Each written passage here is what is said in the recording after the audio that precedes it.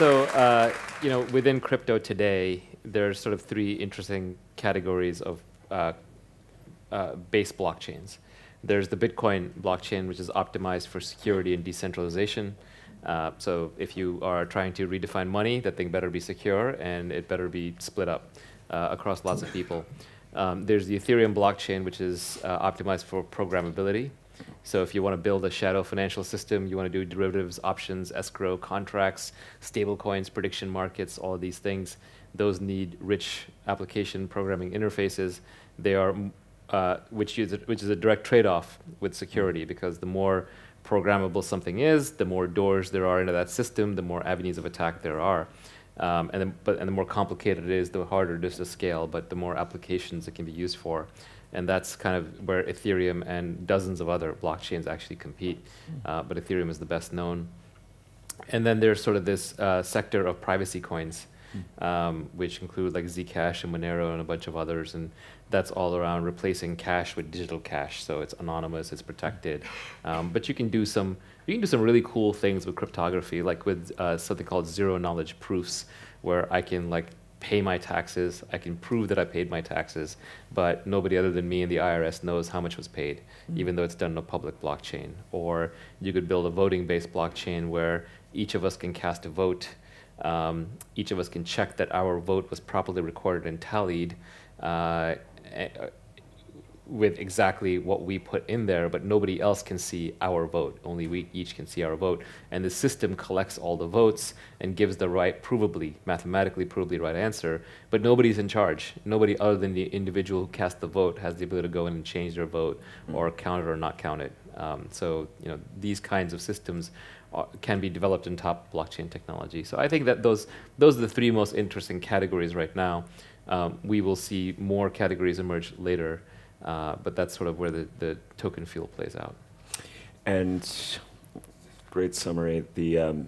With regards to tokens, and then especially in the New Zealand context, I'm curious, if you could wave a magic wand, if you were a regulator and say, okay, here's the kind of environment, the policy environment, strategy as a country around tokens, what would be some of the things? So in the US, there was, or even globally, there was sort of a free-for-all with ICOs, where people were selling coins like very liberally to anyone who would come along, and we suddenly went from no fundraising online to fundraise anywhere, anytime online. People raised ridiculous amounts of money, and now we're sort of swung the pendulum all the way back, where the regulators have said, well, this is a security, and everything falls back under the old school securities laws, and those are extremes. So I think a lot of companies now that are building actual utility tokens are trying to sort out how this works. So, in the US, we have like Verizon and AT&T and a few others, right? But telecom carriers tend to be monopolies or oligopolies. They're not the fastest moving. They don't necessarily give you high bandwidth wherever you want it, whenever you want it. And today, we have the capability, for example, to stitch together Wi-Fi networks. You know how everyone has Wi-Fi networks in their homes, but they leave them closed because there's no real incentive to open them up. Kind of opens you up to hacking. But you could imagine a world in which the Wi-Fi access points have an incentive mechanism built in, where if I open up my Wi-Fi access point, anyone going by can use it, and their phone will automatically connect and pay some micro pennies using a Wi-Fi coin. And I'll collect the Wi-Fi coin in my network, and that will be credit for me, so that when I go traveling, I can use other people's Wi-Fi access points, and it's now all done seamlessly. And wherever there are gaps in coverage, entrepreneurs will say, well, I can make a lot of Wi-Fi coin by dropping a Wi-Fi access point here. So you could use a blockchain-based network to create a global distributed Wi-Fi network that would be very high bandwidth throughput, maintained by all the nodes, and owned by nobody, and would be upgraded on demand just based on where there were usage needs. Now, to create that kind of a network, now let's say I'm a group of developers who creates that network. What I'll do is, early on, I'll program the network to give a lot of tokens to the people who are providing the first Wi-Fi access points. So in a sense, I'm bootstrapping the network. And what I'm basically saying to them is, like, if you're an early adopter, your Wi-Fi tokens are going to be worth a lot more later, and you'll be able to get a lot more Wi-Fi credit, or even sell it for cash.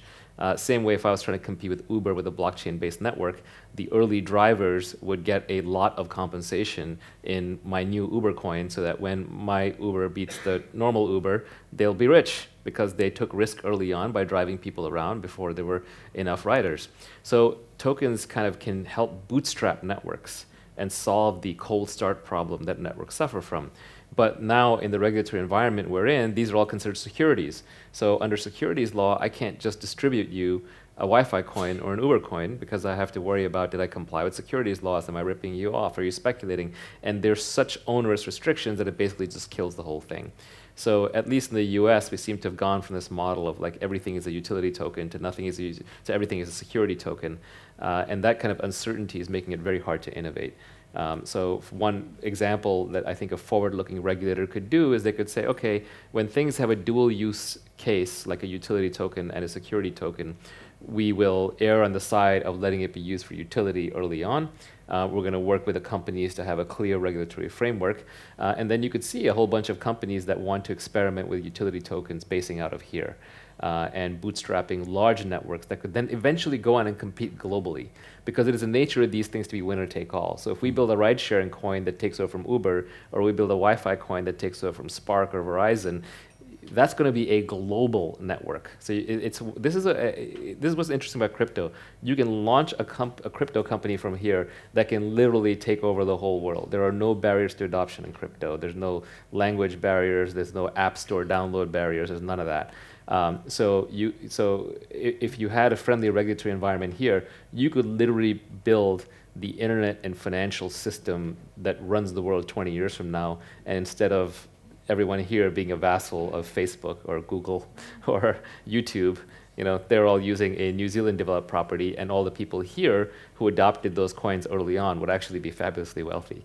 Let me give you the extreme example. The extreme example is like if I was a dictator for a day, I would probably just go through the top 20 coins, tokens on CoinMarketCap in crypto, and I would figure out which ones have very high quality code, like Bitcoin, for example, is very well maintained, but I'd find like a fork of Bitcoin that still has a really good developer base and is well maintained, but still relatively low price. Like the whole thing is worth a few $1 billion. I would secretly buy up as much of it as possible. And these are unregulated markets for the most part, so there's no disclosure rule, but let's say the government of New Zealand buys up half of a $5 billion coin. And then basically announce that we're going to start making this coin legal tender over the next decade. We'll slowly start weaving in the economy. People will pay taxes on it. We'll roll it into credit cards. People will start accepting it. You can bank with it. We'll pay interest on it. Just start making it legit and viable. Now, all of a sudden, you have a winner in the cryptocurrency wars. You've anointed a winner. You've basically said, here is a coin in a major country that always take this. And it'll create what in game theory is called a Schelling point for the rest of the crypto universe to coalesce around. So all the developers will start building for it, people will start storing value and wealth in it, people will start building on top of it. And that coin will end up winning the crypto wars with a very high likelihood. And it could be worth hundreds of billions to trillions of dollars. And as early adopters, New Zealanders would get filthy rich. So that basically, today, there is no government that has put its weight behind any cryptocurrency. Whichever cryptocurrency gets a legitimate government putting their weight behind it first will win the crypto wars. Winning the crypto wars is worth a minimum of $10 trillion, which is the value of gold, not even counting all the other use cases. And so if you're willing to be the first one out there and put your neck out there and bet on that, your people benefit. You're essentially the founding shareholders of that thing. And maybe it's not 50%, maybe you keep 10 or 20%, the rest of the world splits 80, but either way, you've sort of disproportionately batted out of your weight. And the key observation here is a lot of crypto is just norms. It's like we're trying to establish, do you drive on the left side of the road or the right side of the road? Do you speak English, or do you speak Maori, or do you speak Japanese, right? We're trying to decide on norms. But these are financial norms. So if you are the one who establishes the financial norms for the world, then you have the benefit, the financial benefit of those stored assets. So that is an example of how one could hack the system. And you have a tweet that says, you get paid for being right first, and to be first, you can't wait for consensus. That's right. Like to make money, especially in a financial context, or to kind of win in these sorts of situations, waiting for consensus is expensive, right? By the time everybody, like we say in Silicon Valley, like if you want to make a good venture investment, you want to be non-consensus right. right? If you make a wrong investment, you lost your money. You make a right investment, you can make money. But if it's conventional wisdom, if it's consensus, then it's heavily competed. The prices are bid up. You're not going to make that much money. So you get paid for being non-consensus right. And non-consensus, especially in a technology context, means being first. So you take risks. And this is trite and over communicated, but Silicon Valley does places zero penalty on failure, essentially, because we know that you're going to fail 9 times out of 10, or even 99 times out of 100. But the one time you win, the victory is 1,000-fold, 10,000-fold, 100,000-fold. And that's just a consequence of us now operating in virtual and intellectual domains instead of physical domains. We're evolved for the physical world, where it's like, one input, one output. You spend one resource, maybe you win one back. But in the digital world, it's very different. You have almost unlimited upside if something works, and you have very limited downside. One of the sad things is it probably is just as hard to start a successful restaurant as it is to start a successful tech company. The restaurant owner is working just as hard. They're working to the maximum number of hours that they have, and they're putting all their time and effort into it. But one just has this, starting Facebook, you have an unlimited market of 7 billion people, and you can just stamp that product out with no marginal cost of replication. So in the digital world, the upside and the winners is so large that there's almost no such thing as risk. And on that point about being first, I mean, what advice would you have as a culture within New Zealand, but also what advice would you have to entrepreneurs in terms of cultivating that willingness or that courage or whatever those ingredients are to go be first on something? At least in the technology business, like whatever the geeks are doing in their garage on weekends is what like the entire world will be doing 20 years later as a mainstream thing. So you sort of have to have a culture of tinkering, experimentation, following intellectual curiosity. For example, all of the weird things that you guys do in terms of environmental conversation, recycling, composting, all the strange little technologies that seem idiosyncratic, you can see how those will eventually, the ones that work, will be transported out to the whole world. But that is true all across technology. The story of technology is, one monkey discovers fire, and then everyone starts discovering fire because they can spread that. So the beauty of it is that just one person has to figure out how to do it, and then everybody can do it. But you're not going to figure that out unless you have people who are obsessive tinkerers. You have to be kind of obsessive about weird things. The good founders tend to be strange. The good businesses all look strange at first. It's only in hindsight that they become accepted asset classes. So, for example, when Microsoft was first funded before their IPO, back then people didn't used to invest in pure software companies. Venture investors thought that you can only make money in hardware. What, you're just selling bits? You can't do that. People can just copy that. There's no money in bits. But then Microsoft came along, and then nobody thought that a pure cloud services business could be that big, but then you have Google come along, right? And up until then, venture capitalists wanted to invest in paid software, not free services. Or it was a media company like Yahoo. You made analogies to media to make money. When Uber came along, a lot of VCs passed because the belief was we don't invest in atoms, we only invest in bits. We don't invest in moving physical people around. That's not what venture capital does. That's private equity. So every great business just looks weird at first. It breaks the paradigm in some way, but every terrible business also looks weird at first, right? This is true in humans too. Like to the average person, a genius is indistinguishable from a mad person, or very close to it. But it's there's 1,000 of them, and 999 are crazy, and one is a genius. And the art isn't picking out who that person is, or the environment picks that person out, or they stand out eventually. And actually, many of those so-called mad people aren't actually mad; they're just mistimed genius, right? So it's just the nature of the beast that you're going to have to figure out where the needle is in the haystack, and that's just a process of constant experimentation. So a lot of times people look at Silicon Valley and they say, oh, it's so wasteful. Why do you have 1,000 incubators? You only need one Y Combinator. Why do you have so many investors. You just need a few. Why do you have so many companies? Most of these companies are doing useless things. There's no way to tell which ones are useful or useless until you run the race. It's actually where the horse track, right? It's like, why do we have horse races to figure out who the winning horse is? Why don't we just pick the winning horse and say, that's the winning horse, that's it, only this one's going to go around the track, right? Well, you have to run the race to see who the winning horse is, and you have to do it over and over and over again. And that's what these ecosystems do. They run races all day long. And in the New Zealand context, given that we're a small country, I mean, how do you think about that tension between running a lot of experiments and having a lot of what could be replicating functions versus kind of tripling down on a couple key winners or industries and the like? And how does that potentially look in the development of this ecosystem? Yeah, it's a tough one. It's like, you know, as an individual, if all you do is trend chase, you will go insane, right? Like, oh, AI is hot, I better go brush up in AI. Well, by the time you get good at AI, it'll have moved on to autonomous vehicles. So I think you're much better off following your genuine intellectual curiosity rather than chasing whatever is hot right now.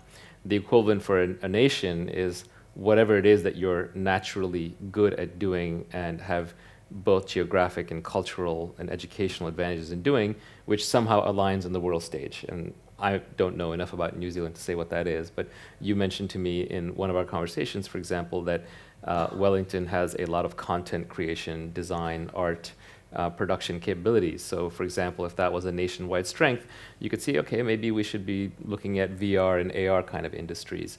You know, the crypto stuff we talked about, you can combine regulatory arbitrage with wherein you know, 3 hours from the Pacific West Coast in the United States, so we have a time zone advantage, and it's English speaking and rule of law and non-corrupt and all that, and gateway to Asia Pacific Rim, but still from a Western host. So I think there's multiple places to play in.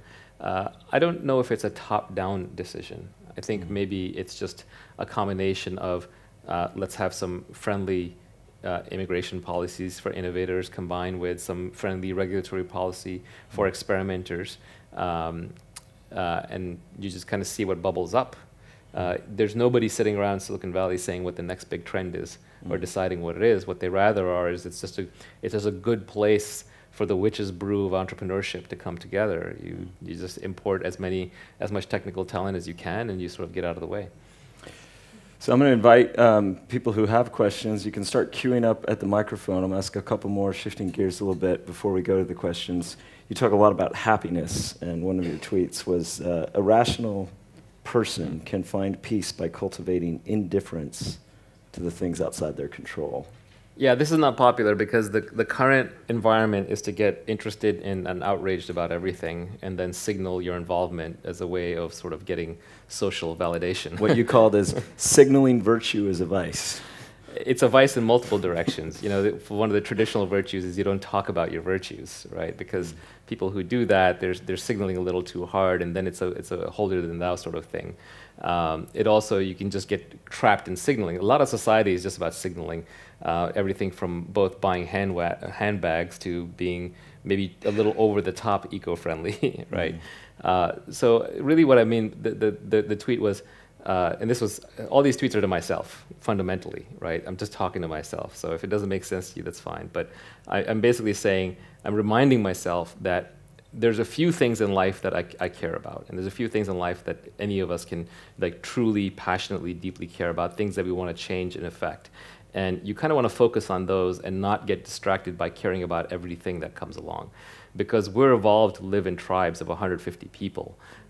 We're not meant to have all of the world's breaking news and emergencies packaged up into clickbait news, attached with graphic images and videos, and delivered to us with your phone buzzing in your pocket. And while I'm saying this, my phone is buzzing in my pocket, right? That might be Twitter alerting me to something horrible that's happening somewhere in the world, right? You're just not meant to take on the entire world's problems all the time.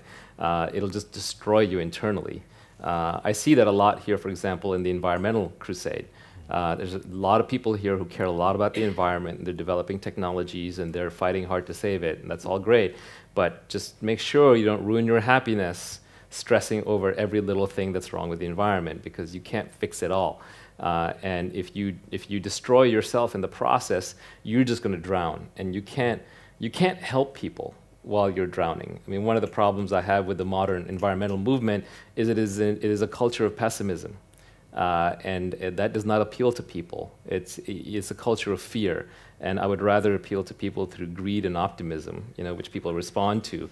Like, just imagine how, like, let's show you, instead of saying the world's going to end unless you do what I say, and then someone will tell me 1,000 ways it's going to end, and I acknowledge all 1,000, and they're like, well, I got another 1,000, I got another 1,000. Did you hear about this one? Well, okay, let's start small. Can we clean up this river? Can we, reforest this area? Can we make this person's life better? So I just think that you really have to be indifferent, and not in a reactive way. Not in a, I must be indifferent. But just by realizing that if you take on all the world's problems, it will destroy you. In 1,000 years ago, if you saw a murder, that was a big deal. If you saw a dead body, that was a big deal. People would talk to you about it for months or years while you tried to get over the trauma of that. But now you turn on the TV, by the age of 18, you've seen thousands of graphic murders. Where is that energy being stored inside of you, right? That's damaged your psyche at some deep levels. It's desensitized you, right? In some ways, we are desensitized to the horrors, and then we are constantly being oversensitized with just this wave of news just constantly coming in. And you have to be okay with saying to people, like, I've got my thing, I'm working on it, I'm solving that problem. You've got yours, fantastic, I'm glad you're solving your problem. But I can't take on all the world's problems, otherwise I become a problem. But on that point, I mean, you're extremely well read and you're in touch with a lot of these exponential technologies and the risks, whether it's AGI or the environmental crisis or synthetic biology and the like. And so how do you reconcile that kind of recognition of how enormous, not just the headlines, but how enormous at a deeper level the risks are to everyone, and at the same time maintain that equanimity? I think it's, if you just look at history, look, we got here all right. The world is not perfect, but it's better than it used to be. I know that there's a lot of habitat destruction, but I grew up in India just long enough to see what the average person lives like. We're extremely lucky. The average poor person is getting better off. There's good news too. It's just you can cherry pick. This is why I don't like reading macroeconomics or history, because just depending on which data points you pick, you can weave whatever narrative you would like. And I'm not saying that one has to be a blind optimist, but I think it's rational to see that as the average individual human's life is getting better as time goes on. Average, right? Not always, not across all domains and disciplines and times, but we are better off than we used to be as a species. Now, the Earth may be more vulnerable, but even there, you can see that rich societies, wealthy societies, start caring about the environment, and people are becoming more and more environmentally conscious with every day. I think the percentage of people that are environmentally conscious, for example, is not going down, it is going up. So I think the trend lines are in the right direction.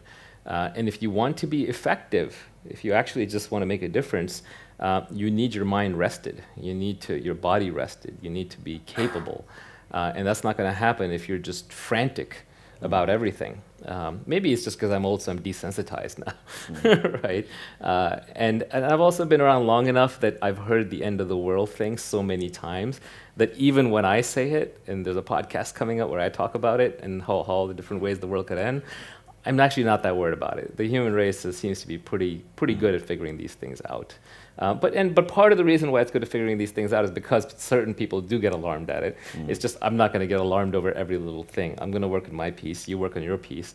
I mean, when I see now I'm going to embarrass him, but I was at his house and he's trying to do a zero waste thing where literally like every little thing in the house has to be composted.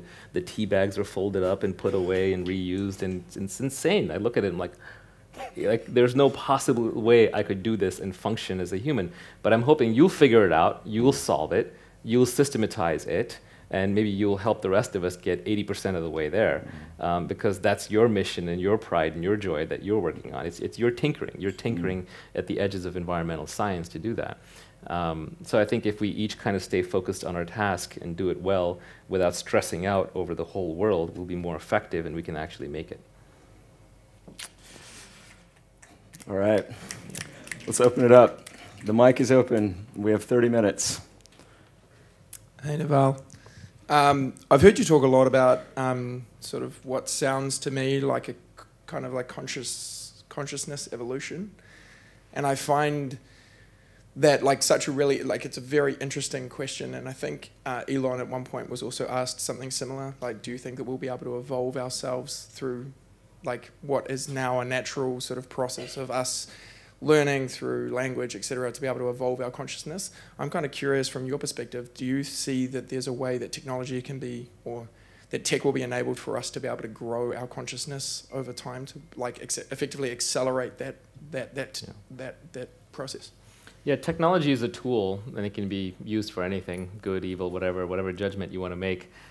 You can use it to increase our consciousness. Through, one thing I was surprised about is how the meditation apps are all doing really well. Like people are using Headspace and Calm and Insight Timer and so on, and it's becoming a thing. And technology is helping meditation. It was bizarre to me because for me the idea of meditation is like, be quiet, dark place. I don't want someone talking in my head or telling me what to do, right? So it almost seemed like technology couldn't make a difference there, but yet it has.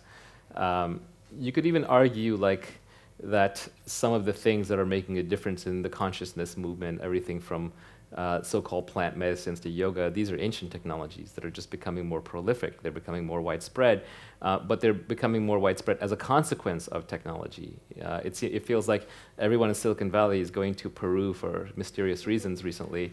But that's facilitated by a technology called airplanes, another technology called the internet. So these are tools. In terms of like, is just technology itself going to raise human consciousness? I've seen some interesting experiments. There's this artist, Android Jones, who's doing a lot. There are definitely people who are doing things like with brain adaptation, brain wave scanners. There's this fantasy of this thing called wireheading, which is really scary and interesting. There's a Stanford lab working on this, and wireheading basically says, well, your brain is just electrical signals. What if I can put a little headband on your head and give you the electrical signal to be happy right now? And it's consequence-free. It's not like a drug where you have to take it and it has to hack its way through your system and go through various enzymes and overload your liver and then some small amount crosses the blood-brain barrier. No, I literally just go and change the dials and now you're happy. And you're like, well, that doesn't feel right. I need some meaning in my life. Okay, great, now you have meaning. But I need love. Great, love.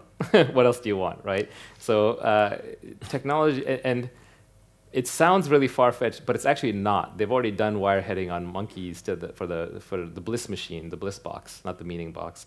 But right now it involves drilling a hole in your skull, so it's not quite ready for prime time. But you can imagine the technology will start giving us these answers. Another extreme example is, in Roman times, one of the ways that you kept the masses from fighting each other all the time was you had bread and circuses, right? Very famously, you give them some bread, you give them some entertainment, they're busy, keep them out of trouble. Luckily, modern society, we're very enlightened. We're not going to be fooled by such things. So we have cannabis and video games and Netflix, right? Which are the advanced technological versions. I guess it's just a long-winded way of saying technology is a tool. You can use it for anything. You can use it for consciousness. You can use it for unconsciousness. Social media brings people together to form digital mobs to fight each other, right? It can play on both sides. And as I said in the morning, unfortunately, I think that in many cases, the destructive power of technology arrives before the creative power. But the creative capabilities of technology are actually unlimited. Whereas the destructive is, it's limited downside. You know what happens when you destroy something. Whereas when you create something, it's almost impossible to predict the levels that it could go to. No one sitting around in Jesus' time, for example, could have predicted anything of what's going on here today. It would be impossible because the way you can just combine and recombine and create life and civilization is unlimited. But if you want to talk destruction, that always ends the same way. It's just barren. Cool. All right, next question. Kia ora. Kia ora. We in the room we're all mostly facing in the right direction and we're collaborating, but sometimes we find ourselves in competition. So can you speak to different kind of ways that we could think around cooperating while we're trying to compete for the same grant or trying to compete for the same investor, where we're actually trying to compete against a new way of change in the way the market's trying to think. Yeah, I think the best, competition is this terrible trap you can fall into. A lot of it comes through, if you read René Girard, he's this French philosopher and polymath, and he talks about mimetic theory, which is most of your desires are actually mimicked from the people around you at a very young age. And you take your cues from other people in terms of what to desire, what to go for. And the explicit forms of this are advertising, but the implicit form could be, I went to law school, I see everyone competing to get that law clerkship with that Supreme Court justice, and so I believe that's the highest calling, when actually the correct answer for me might be to go be a food entrepreneur. But I'm just not even thinking about it because I'm in law school surrounded by law students. So there's a way of getting sucked into competition by looking around you. And the way to escape competition is through authenticity, because no one can compete with you on being you. No one can compete with your business on doing what it uniquely does. The more authentic, and this is the beauty of the internet. The internet enables you, no matter how strange or odd or weird or specific you are, to find your tribe. You can be obsessed with Legos as an adult, and I guarantee you there are enough Lego collectors out there on the internet that you can make a fortune just collecting and building Legos. So I think the most successful entrepreneurs are extremely authentic to who they are and what they uniquely can do, and as such, they don't really operate in competition. And I've learned this the hard way because I'm actually a very competitive person. So when I was doing my earlier career in Silicon Valley, I used to focus on my competition a lot. So one of the companies I started was called Opinions, and we did product reviews on the net, and it turned into this online comparison shopping site where you could go and compare prices. And our fierce competitors were BizRate and NextTag and trying to think, Price Shopper, and I forget all the names. There were about 7 of them, and we competed fiercely. And it was just completely wasted time because it turned out that all retail got won by Amazon, and all the reviews that we were working on, we should have gone local instead of online price comparison. But because we were focused on competition, we actually did the wrong things. Whereas if we had been authentic to what we were really focused on, which was reviews, and stuck with that, maybe we would have been Yelp. And that entire market just disappeared. And actually, all those founders are now my friends because we commiserate over our experiences together. So competition is sort of this, it can suck you into thinking it's the reality, but it's actually not a reality. And the easiest way to see that is think of any human being that you know. It can be any single person you know.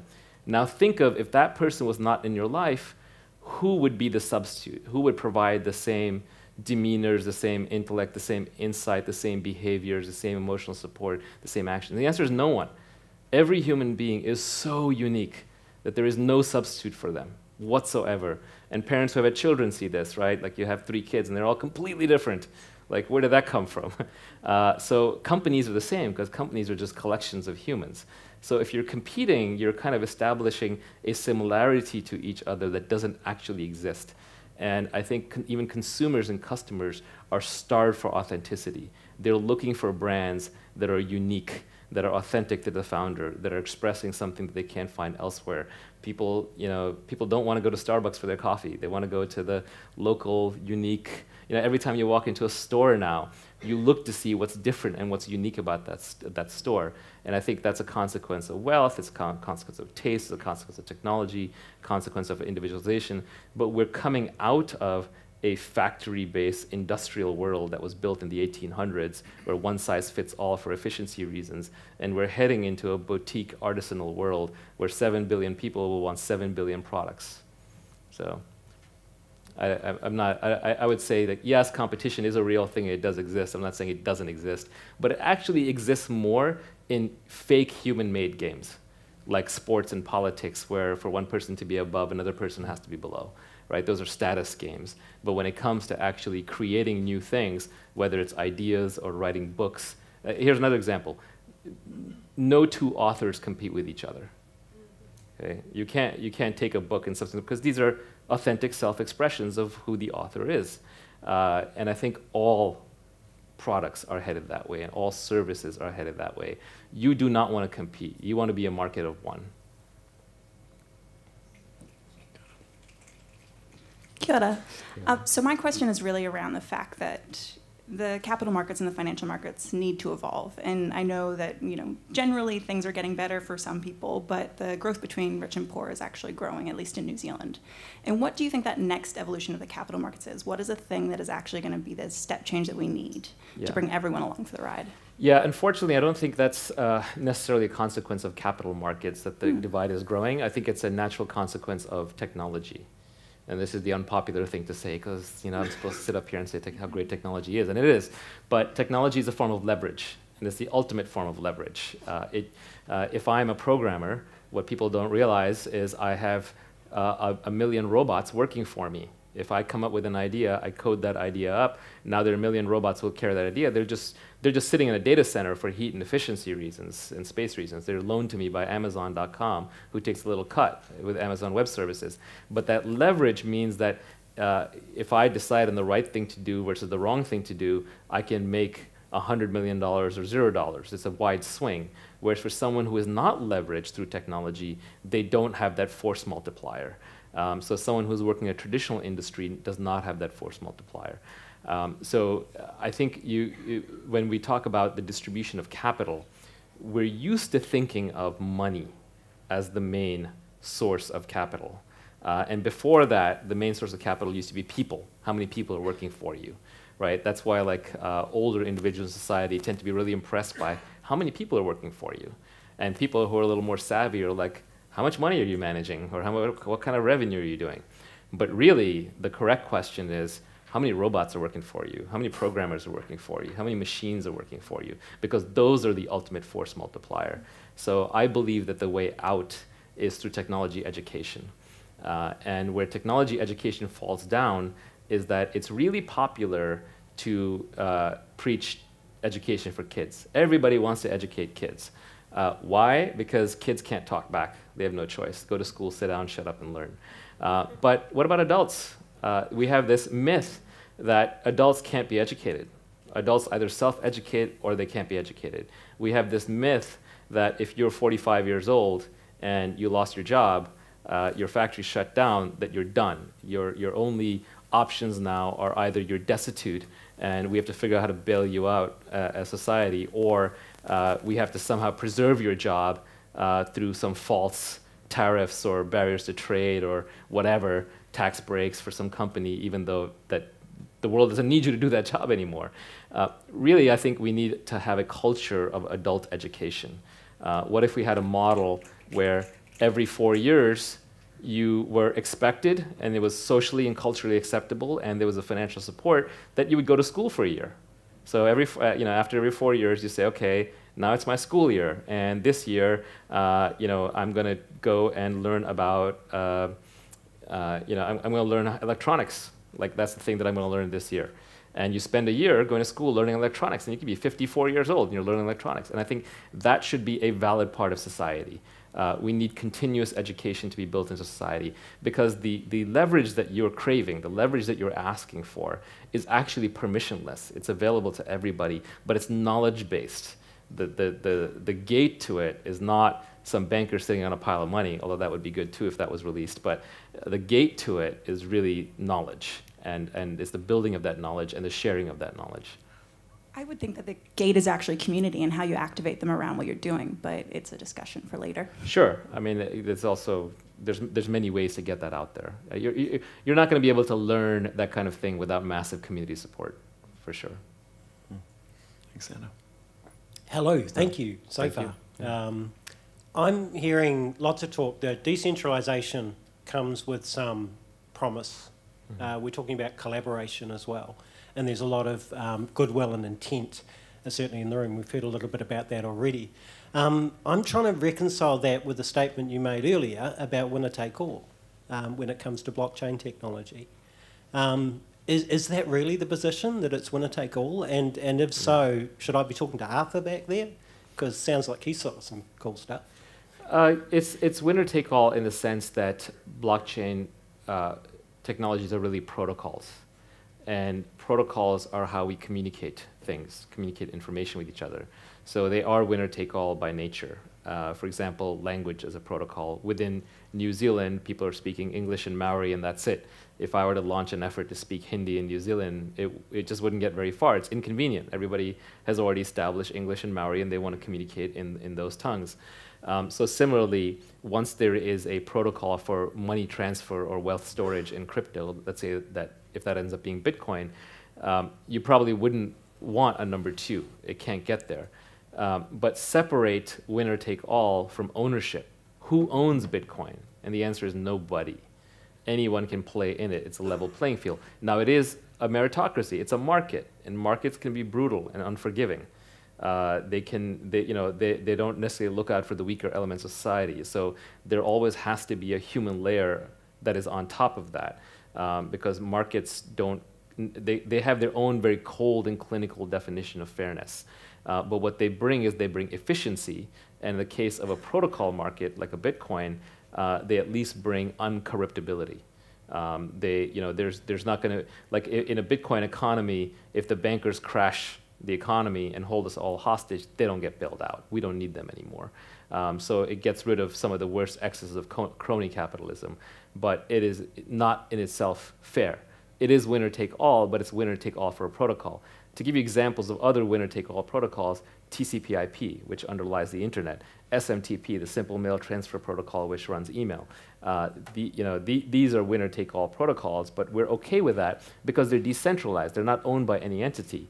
On the other hand, if I look at a protocol like the App Store on our phones, that's owned by Google and Apple. That's not an open system. I hope that someday that will be replaced by an open protocol, because those two companies just have far, far, far too much power. It's funny to me how people worry about Facebook, but when Facebook, one of their apps, was leaking information, Apple kicked them off the App Store instantly, all their apps.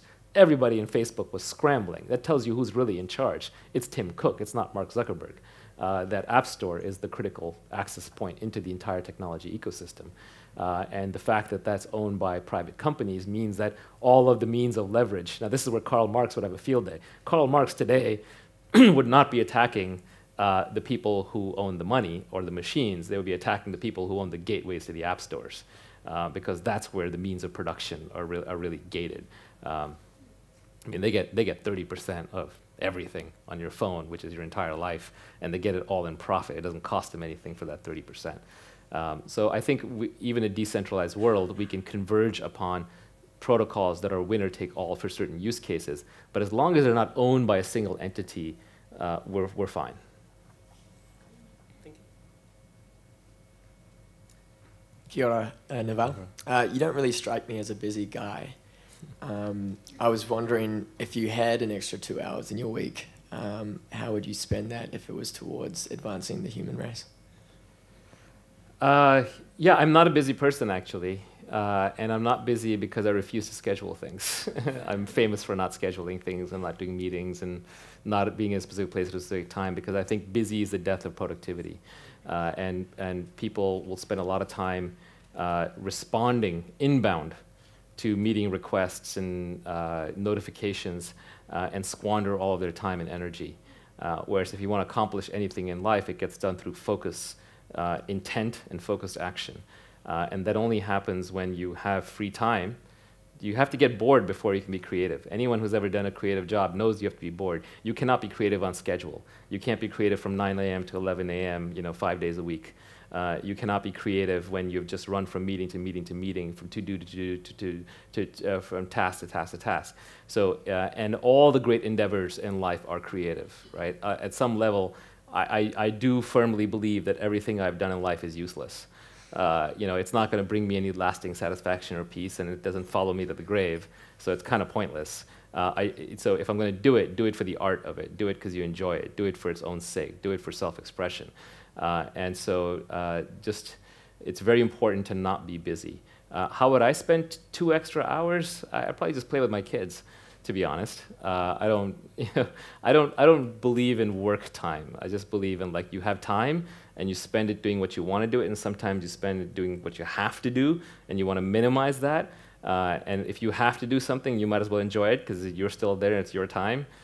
so why suffer? But just sort of avoid getting into situations where you are sacrificing today for some imagined tomorrow, because tomorrow doesn't exist. It's just today is here. So I don't have unfree time, and I would encourage all of you to just be ruthless about not scheduling. You will have to disappoint people. You will have to disappoint society. You will have to let people down, but when they want your time, that's their problem, not yours. And the best way for you to give them your time is to spend your time doing what only you can do and most uniquely do. And then that is a gift to the people who need that. But you cannot be reactive. You cannot respond. You have to act from inside, if that makes any sense. Sorry, I got weird there, but. Ka pai, kia ora. Yeah, I'm very defensive of my time, and as these guys know, like they've been even at Welcome Week, right? Well, you didn't show up to this on time. Well, I've probably been the hardest person to corral at Welcome Week because I need 4 to 5 hours of time a day by myself doing nothing. Because if I don't have that time, then I will not be able to do anything. Because I mean, think about your days. Like if you get up at 7 in the morning and you run around, you're going meeting, conference, conversation, then you come home, you watch a little TV, you read a little book, you talk to the family, you're exhausted, you hit the bed. Like what actually got done? You haven't even detoxed from all the crap you took in that day, right? It's all just weighing in your mind, and some of it is lodged in there, and that comment she made, and that thing he did, and I'll sort that all out later, probably on a therapist's couch 10 years from now, right? You have to process your day, you have to let it go, let it pass through you, and then you have to get a little bored, and then what's left, you're kind of tinkering, and something interesting may come out of that. On that note, we have 7 minutes and 50 seconds to the next question. Exactly, 7:49. Hi, kia ora. Kia ora. I agree with you that the big challenge is education. We have billions of people who cannot participate in a discussion at this level, and technology can be the answer. How far we are of a self-engaging platform for kids or adults to keep their education going at scale or free? Yeah, we're very... which initiatives you see that are around that could follow? Thank you. We're very, very close, actually. I think the bigger problem that this generation will face is adult education, not children's education. Children are learning machines, and they just need the tools. And the tools are there, they're just unevenly distributed. So there was an experiment done in Pakistan where they, I might be getting the details wrong, so someone look this up, but there was an experiment where they took a bunch of Android tablets and they left them in some poor village in a third world country, and the kids unpacked them and hacked them and reprogrammed them and figured out how to use them, and we're teaching the adults how to do it. The kids are self-educating. You just give them the means. They're curiosity machines. They'll figure it out. It's the adults that are the bigger problem. And I think there, again, the means are there. The internet is there.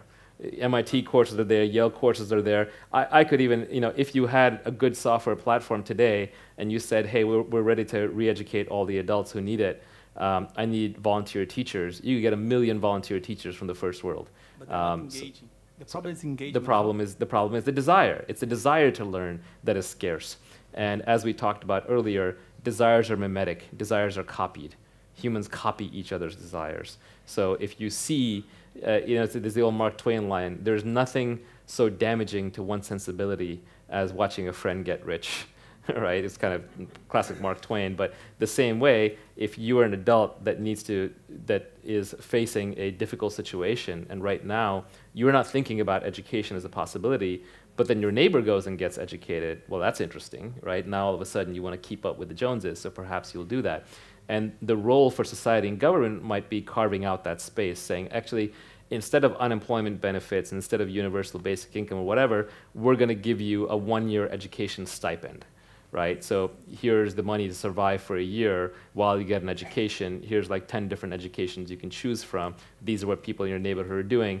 And also kind of reconnecting employability to education. Like the 4-year university system exists in this fiction of do what you love, which is fine. I'm actually a big believer in do what you love. I'm just not a believer in spend $400,000 in 4 years doing, learning what you love. Because not everything can withstand that return on investment and make sense for the taxpayer. So I think some combination of giving people the space and time to learn, as well as mimetically making it acceptable in society, making it great in society. Like, wow, you went back to school for a year and you got your degree in X. Like, that's amazing, right? That should be like a positive. So I think we can get there. I think we can do it. The tools are already there. The tools already exist. Kia ora, thank you. Thank you. Kia ora. So with the talk about education, I often listen to your suggestion on equipping everyone with tech literacy, and whether it's adults or children. Quite often, when we're going through becoming tech literate, it becomes very, very consuming because it takes a very steep learning curve for quite a lot of people, obviously. And then how do you balance it with, say, having 4 hours a day to be by yourself, walking by the river, so that you can be creative as you need to be? Because like I feel the same way, so it would be interesting if you have any observation. Learning isn't that time consuming, actually. I know that we have this model where you spend 8 hours a day in the classroom and that's how you learn, but you're not learning 8 hours a day. A lot of that is socializing, a lot of that is responding to the teacher's requests, you know, a lot of that is studying things that frankly are kind of obsolete or you shouldn't be learning in school anyway. When it comes to actual technology literacy, I'll bet you like 2 hours a day for 6 months is really sufficient for most people. I'm not talking about turning everyone into a hardcore programmer. I'm just talking about enough that they're not scared of technology anymore, right? It's like when my mom picks up her computer, not to pick up my mom, she's great, she's got an iPad, she's fully functional, but the first few times she's afraid of touching something. She's like, what if I destroy it? What if I delete everything? I'm like, oh mom, you're just being crazy, you don't have to worry about that. And she's like, okay, well, how do I delete a file? I was like, well, you drag it to the trash can. She's like, then how do I eject this disk? We drag it to the trash can. Well, won't that delete it? Oh, yeah, you're right. That will delete it, right? And so she has a proper fear because we have made technology still very complicated in a way that to the average person, they can make irreversible errors. Like if you hand your parents a Bitcoin key, right? That's a high-risk maneuver. So some of it is just we have to make technology easier to use. But I think the education is there to get over that fear. Like whatever your level of mathematics proficiency is, for example, determines how much science you can learn. Like wherever your math tops out, you don't want to pick up a book past that because it's just gobbledygook. It's just like a lot of jumbled letters and numbers, and that's why I'm not a physicist today because my math wasn't good enough. So I think the same way with technology, your knowledge gets you to a fear threshold. It gets you to a point where the limit of where you can learn. So I'm not saying we educate everybody to be a great computer scientist, but we get them to the level where they're comfortable pulling a book off the shelf or going to a website and learning what they need to on demand. The beauty is that we have this external brain called Google and Wikipedia and WikiHow and so on. We don't need to remember everything. We just need to know how to use the tools to get the things that we need when we need them. Maybe just a point on how to balance it, though, with that aspect of gaining energy that is outside of that particular area of literacy. You mean in terms of the time, the free time piece? Free time or other nature, whatever it is that brings you. Yeah, I mean, I'm from Silicon Valley where everyone's an egghead and everyone's spending all their time indoors. Right? I think in New Zealand you have a much better and more harmonious relationship with nature. I'm probably not the person to advise you on that because I spend too much time indoors. There is a not too unrealistic joke in Silicon Valley that part of the reason why people in San Francisco are innovative is because the weather is not very good, right? The summers aren't great, and like the beaches are actually cold, and et cetera. And whereas in Los Angeles, where the weather is really good, and it's nice, it's actually hard to get work done because the outdoors beckons. But that's okay. All right, we've got time for one more. Kia ora, Aim from Cohort 1. Naval, we've got an amazing group of people in this room, nonprofits, social enterprise, startup people. What's your recommendation for them to prepare for fundraising in the future, and what do they need to know to be ready for that? Yeah, I can only speak to technology startup fundraising. I do not know enough about nonprofit or social entrepreneurship fundraising. The only thing I would comment on social entrepreneurship is if you really want to have an impact in this world, it's better to make your enterprise economically sustainable. So in that sense, it's, you get profitable. Even if you're a nonprofit, get profitable, because then you don't have to go begging for money. Begging for money sucks. Be a profit center. And it is hard, but when you do it, then you can truly scale what you're doing, and it can last for a very long time. In terms of fundraising for technology companies here and startups, it's difficult because you're not in a technology hub. And funding markets actually develop backwards. People think like, oh, I'm going to have angel investors and then Series A and Series B, but that's not how the market develops. The way the market develops is some company bootstraps its way to an IPO, creates a whole bunch of millionaire angels. Then those angels, the smart ones, actually don't invest in seed stage companies. They actually invest in companies that are about to go public. And then those ones, then they form little firms and they invest in the ones that are just step before that. So you de-risk all the way back down to seed level. And when you see seed investing crop up in an area where there's no Series A or Series B or Series C market, then those companies run out of money very fast. Or you get brain drain, where those companies, the winners, get exported out and they go to Silicon Valley to raise money and they never come back. The good news is that Silicon Valley has gotten insanely expensive, and we've been saying that for a long time, but now it really is insanely expensive. Like, it might be twice the cost of Manhattan to run a company in Silicon Valley. So it's becoming much more accepted now for companies to raise money in Silicon Valley and then go back to their hometowns and spend it. You still have the burden and challenge of standing out. It might make sense to have a Silicon Valley or New York office with one founder or key executive there who can build relationships, so you can be part of the trust network in Silicon Valley, which is really what makes financing and capital work there. But then build a company here in terms of expansion. I think every large company in Silicon Valley and every venture investor is looking for the next place that has tech talent. And so to the extent that you have a strong university system, you have a digitally literate populace, you have young people coming up who are programming, and I hope older people who are programming, I think that's very, very attractive. In the Bay Area, it's now well accepted that, for example, University of Waterloo in Canada stamps out all these amazing engineering students. Vancouver has become like a legitimate, acceptable hub to have startups or have most of the operations of a startup. Same with Toronto. There are a few of these kinds of places forming. And I don't see why Wellington can't be one of those. Right? I think it takes a little bit of focus and effort, but I think Wellington is well within striking range of being a great place to build a startup, and you just funnel the money in from Silicon Valley. That's a great place to tie it off. How do people follow your work and follow you online? I'm just at Naval on Twitter, so that's the easiest way. Let's give it up for at Naval. Thank you.